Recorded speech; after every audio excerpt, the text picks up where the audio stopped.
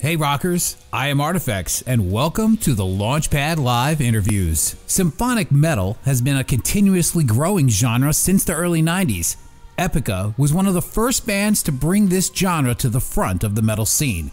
Albums like The Divine Conspiracy, Design Your Universe, and Requiem for the Indifferent have catapulted the band to an iconic status in the metal world. With their 8th studio album, Omega, Epica embarks on their most adventurous release yet. This is the unedited conversation with Simone from Epica. Hello everyone, this is Simone from Epica.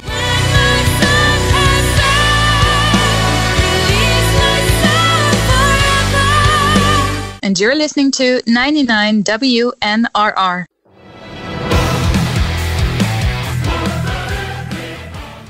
First of all, how you doing with, obviously with everything going on, and how you feeling? And I should ask you that question because you're entering history today, right? Oh, please. No, I can't.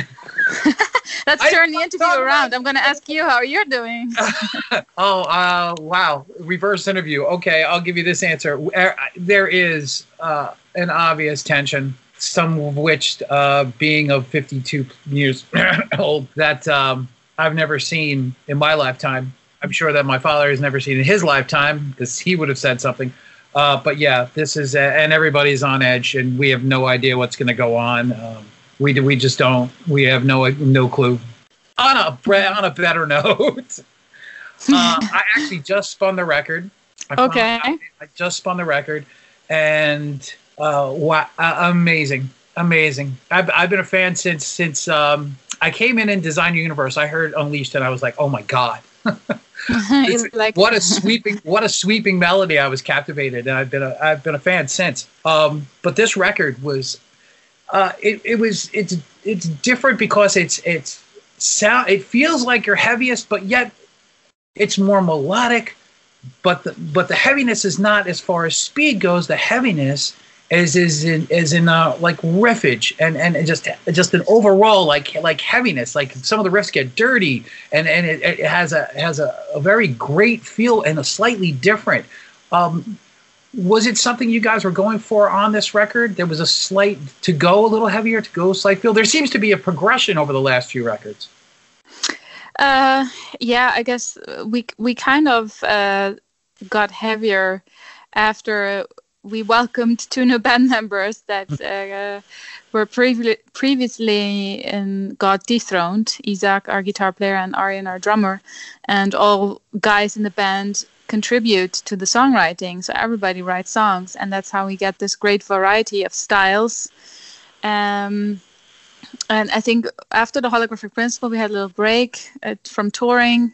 We wrote our not our anniversary, our biography, The Essence of Epica, and we were kind of reflecting a little bit how we would proceed with the new album, and we decided to not be stressed by touring and everything, so we took a lot of time off for the songwriting, got together as a band in a villa in the Netherlands to write together on the spot, because that's not something that's normal for us because we live far apart. And being together, the whole creative process was differently than if everybody would just write on their own in their home studio and we were just sending files back and forth. And we are a metal band, even though we have very catchy melodies and catchy songs as well. We are a metal band at heart, and we love to get heavy. And yeah, this album, I think, I'm not sure if it's the heaviest album, but it's the most profound and matured album so far. It covers all the elements that Epica stands for, and with each album we like to add a couple of new ingredients. And yeah, I'm myself super happy with how everything got together in the end. Also, due to the pandemic, we managed to record the vocals in different studios because we couldn't travel. But we never lost our motivation, and we wanted to, with each album, we wanted to make it the best up to date. Was that a motivating factor to record and do a vlog with the studio, because it was a different approach to the songwriting this time? Well, the vlogs we've done, I think, also with the last album, but not as in depth as we did it now. because we found out the fans love those behind the scenes material, and we work together with the videographer since many years now. And yeah, the digital content is now a big factor, or all the extras that fans want. We listen to that, and but I had to record my video footage myself because there was no one else there. I had our producer; he was there on the tablet in my vocal booth. So he was tiny and squared shaped, and there was no videographer except for me. So I just had to film some simple footage here and there. I didn't have a lot of energy or time to do that because recording vocals is very tiring. But the fans love it, so that's why we do it. And it's also fun for me actually to watch those vlogs, because I live in Germany, Mark lives in Sicily, and we are not capable to travel to the studio in the Netherlands a lot. So like this, we can also get to witness the whole process a little more.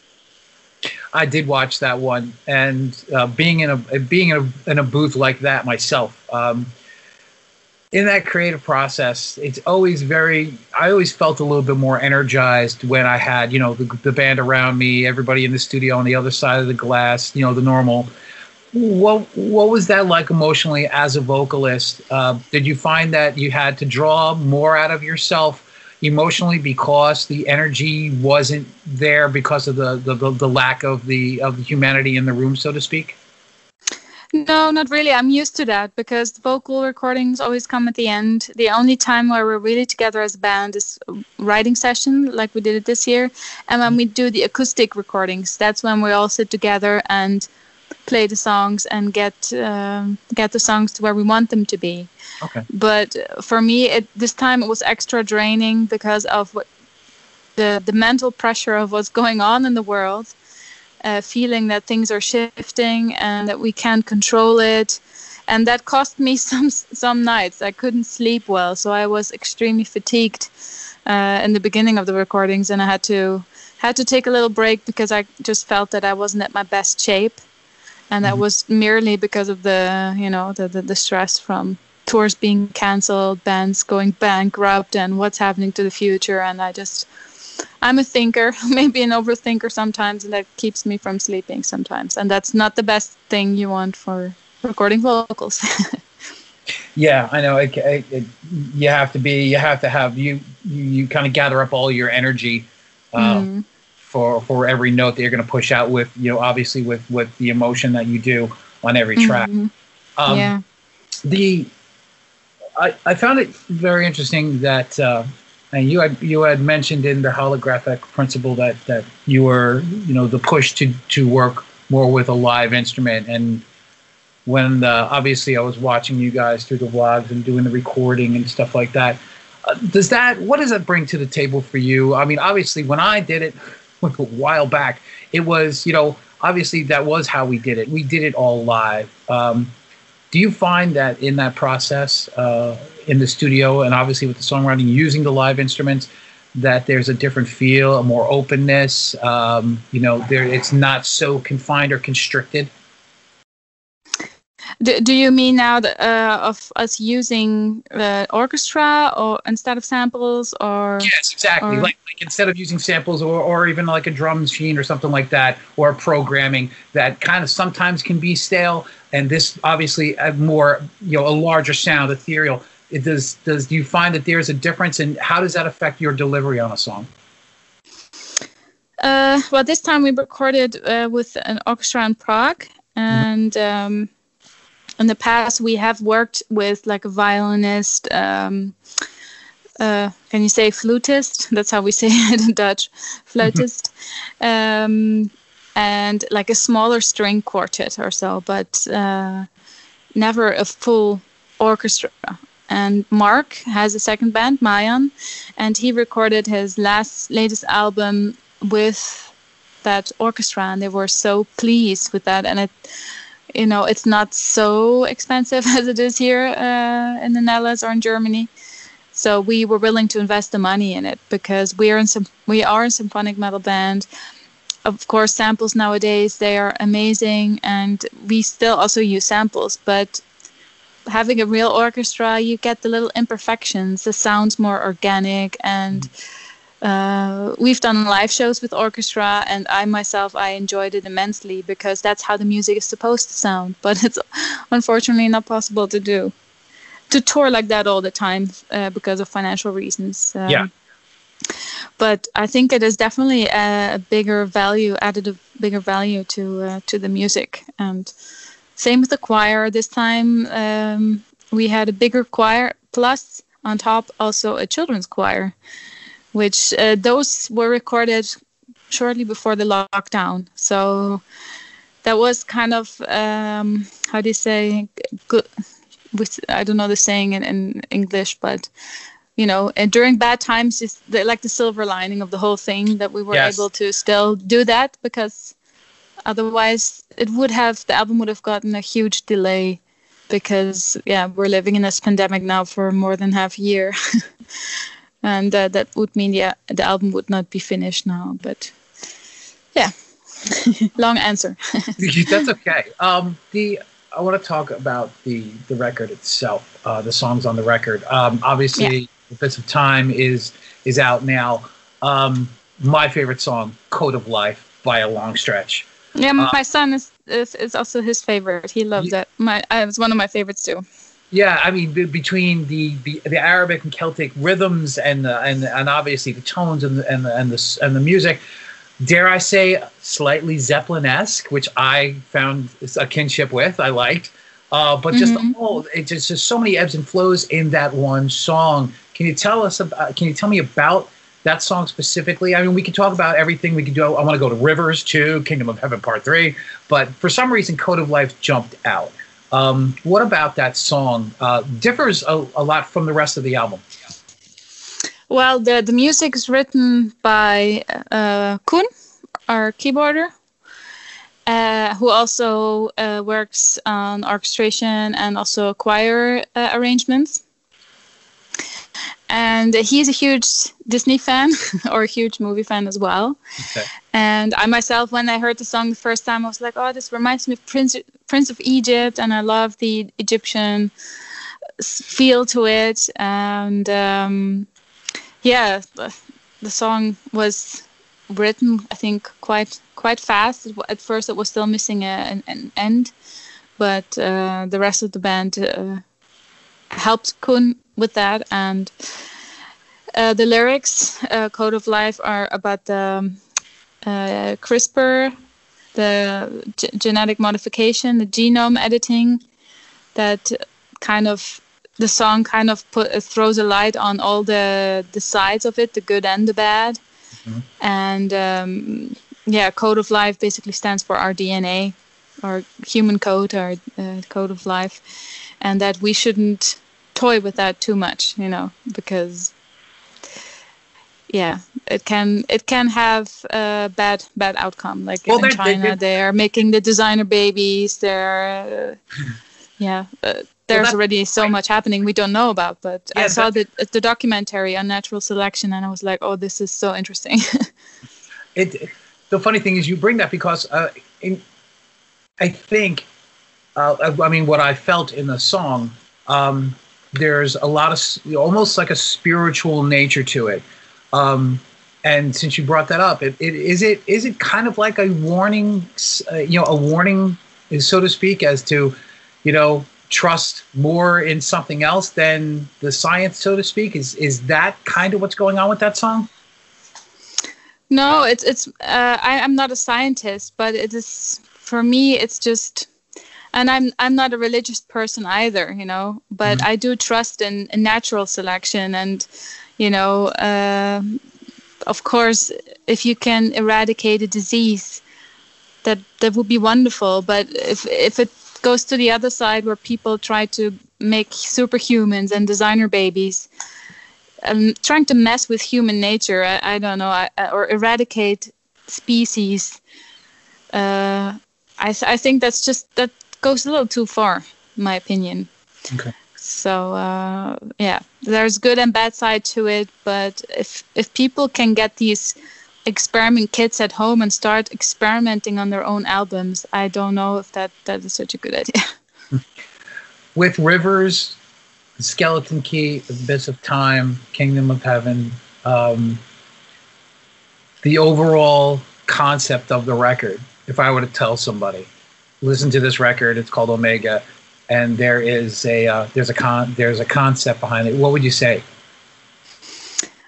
Well, it's not so easy to explain in just 2 sentences, but Omega is basically a continuation of the holographic principle, where basically everything comes together. You know, you have the Big Bang, that's the beginning, and the Omega point is basically the end, where everything comes together. And a big line through the whole lyrics is the balance between light and dark, so yin and yang, the balance between ourselves. You know, there's good, there's evil, and basically trying to restore that balance. And Mark and I both drew inspiration out of the Emerald tablets. They're some of the oldest wisdom stones known to mankind.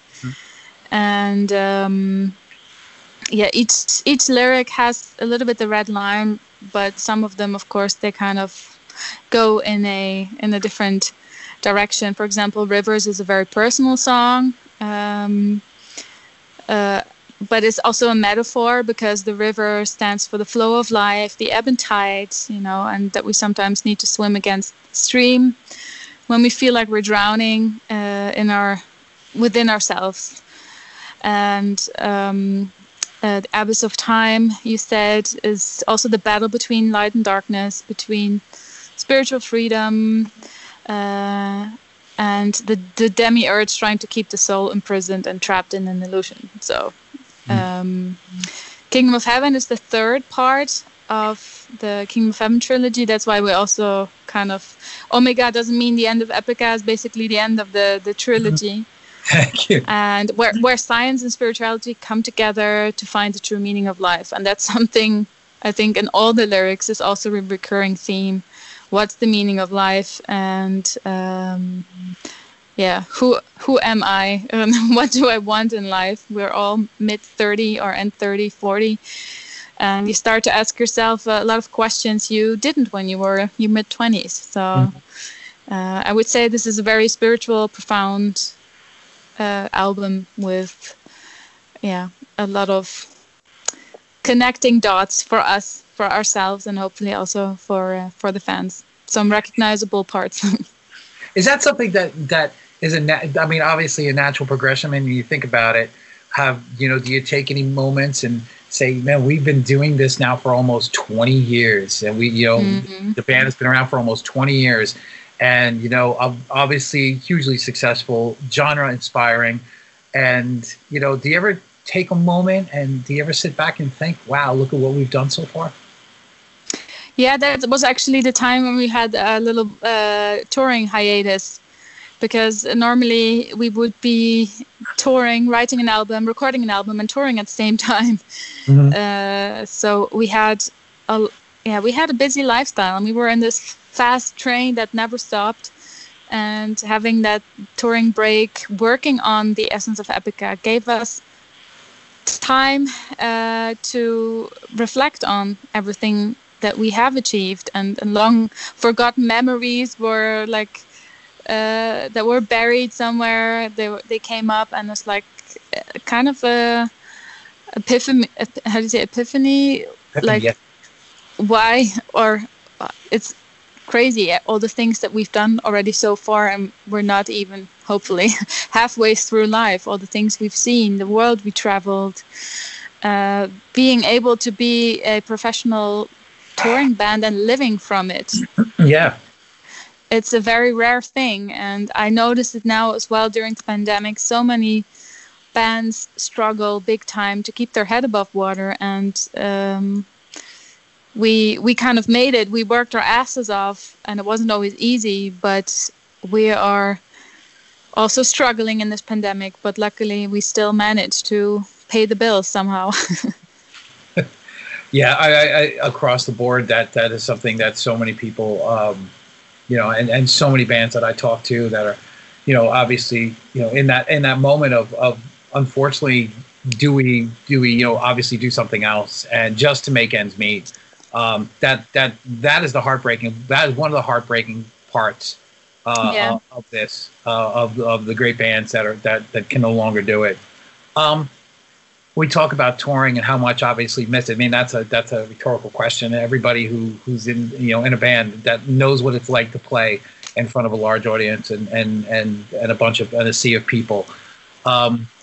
What is that compared to obviously the beginning of the band for you? Obviously from the obviously the last shows that you did. Has that ever changed for you? That moment when you're ready to go and you hear the first note hit in front of a sea of people, what does that feel like? Yeah, the adrenaline pumps through your body. I guess you're ready to go. You feel like you're in a cage and somebody can finally let you set you free, to go to your natural habitat, which is the stage, which is my office, one of my offices. But I miss the live shows a lot. I don't miss the fact that I have to miss my family, because that's the silver lining. I get to be with my family now, watch my son grow up. And in the past, that was gone a lot, and that was the for me the downside of touring a lot. But there's this thing when you're on stage, the flow of energy going through your body. You cannot compare it to anything else. No matter how much I go to the gym, work out, sing in the shower, or take strolls through the forest, it's not the same. And I feel like I have this energy bundled inside me that's sometimes boiling and makes me feel frustrated and sad. But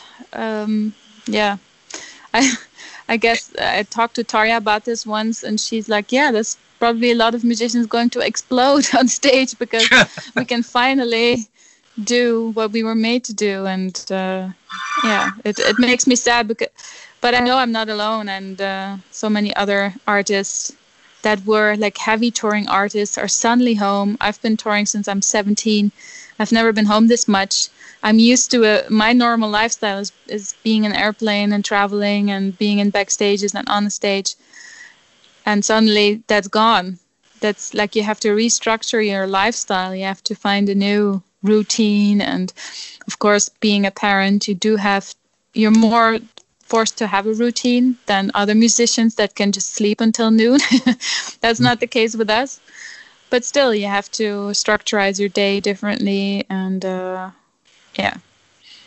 it's something we are all struggling with, I guess, all musicians. Well, yeah, no, I mean, it's something that when I talk to Sharon and I talk to Elise and everybody, it's the same thing. You hear it in everyone's voice of how this is obviously something that no one ever expected. At least, in 100+ years, and especially with all the different, technology and advancements that we have, that something like this would never even occur, to be able to shut everything down in the way that it is, and being, creatures of this is what we do, and this is not only what we do, but who we are, part of our soul, so to speak, and to have that taken out, it's not just, I can't go to the office and work. It is a piece of you that is missing. So, and you can hear that.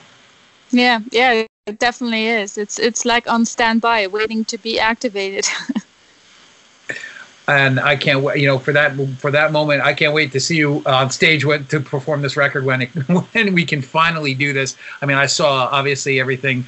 I was talking to actually Mauricio from Cataclysm, and he actually gave me some intel on the inside, because obviously he has a ton of bands that he manages, and obviously working with booking agents as well over there, and says that he told me that he's gotten phone calls to where it's going to be until 2022 till we can maybe possibly get back to normal, which is unfathomable in my eyes. Unfathomable. Yeah. I mean, we're struggling rescheduling our tours as well. So, and of course, everybody has hope that originally, normally right now I would be on tour. And when you have a new record, you have this cycle that's attached to it, this touring cycle, and that's the cherry on the cake after you've written a new album. Mm-hmm. And now it feels like we're sitting on top of a Christmas present we're not allowed to open. You know what I mean? And and new stuff's happening every day. You know, you can't plan at the moment, and that's weird. I'm kind of a control freak, and I have no control over this whatsoever, and I have to learn to let it go and go with the flow, you know. Yeah. And is it part and parcel to the situation that, you know, that this is going to be, you know, we're waiting for a full release until February of next year? Is it just to wait a little bit and see what happens, or, you know, why not put it out now?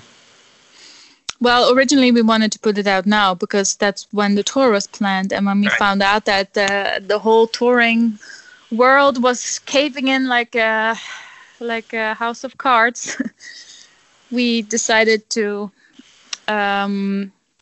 postpone the release, but therefore we will release 4 singles leading up to the release of the album.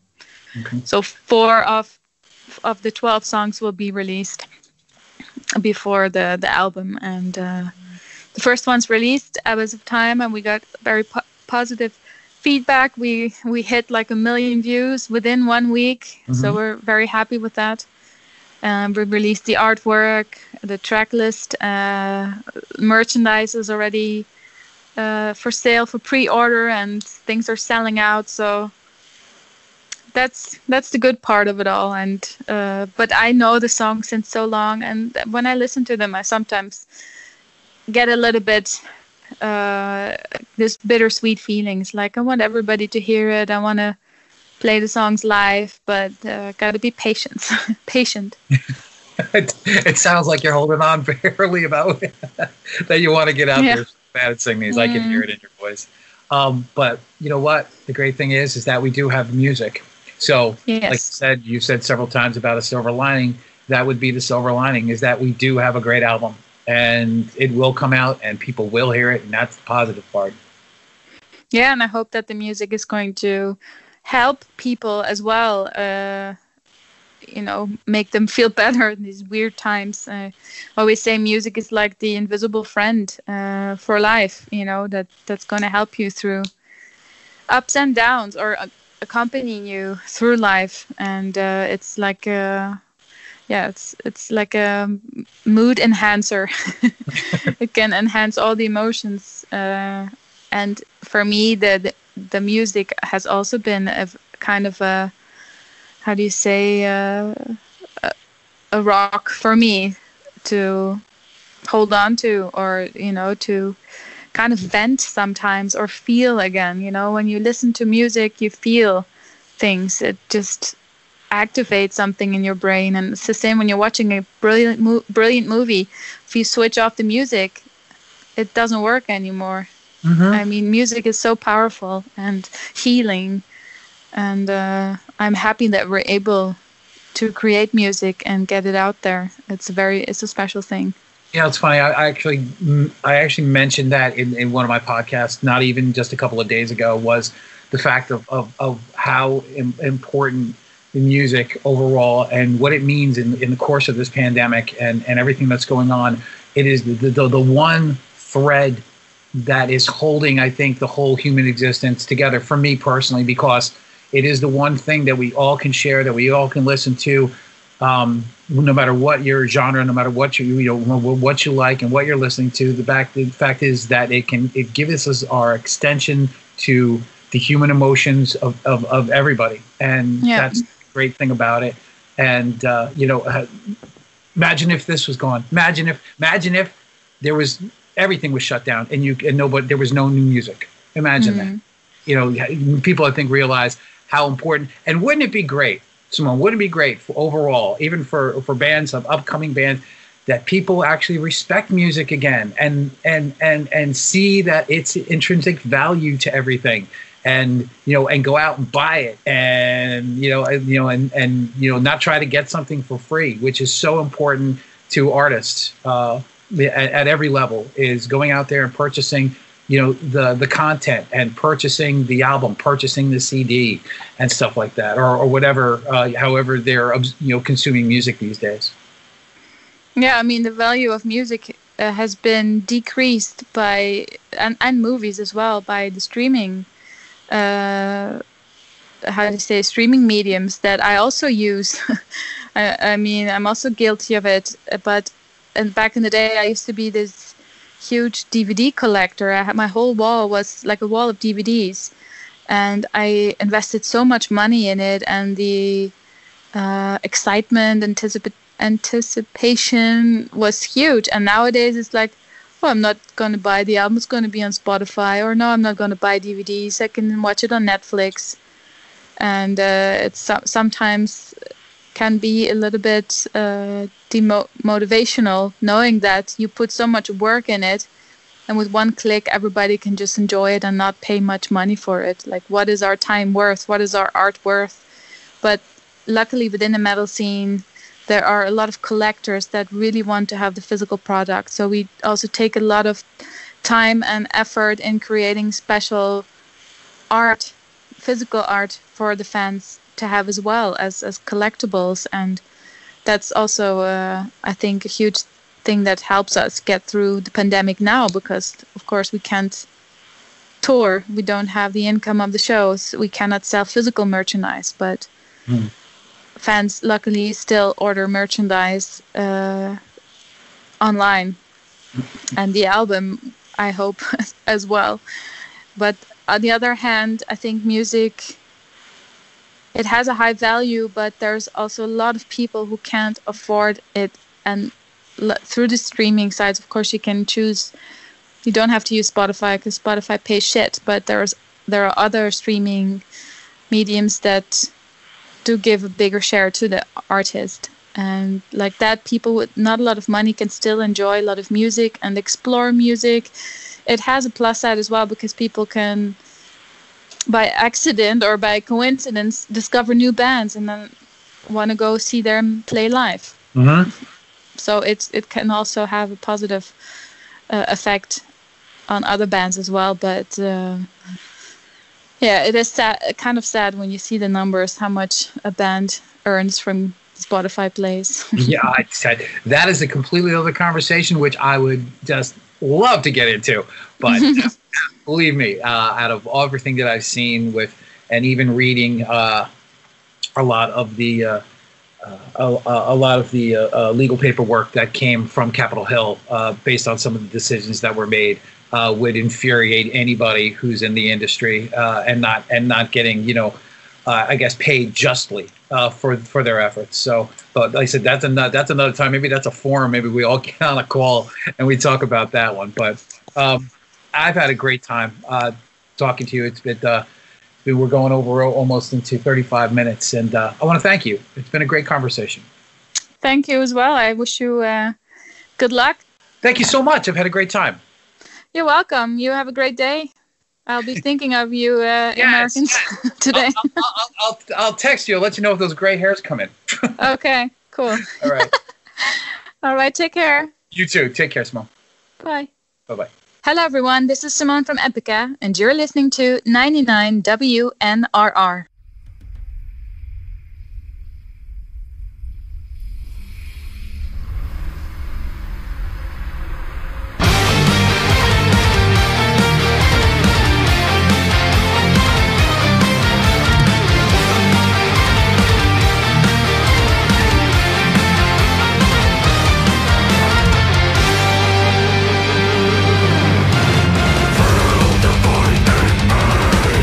Feel like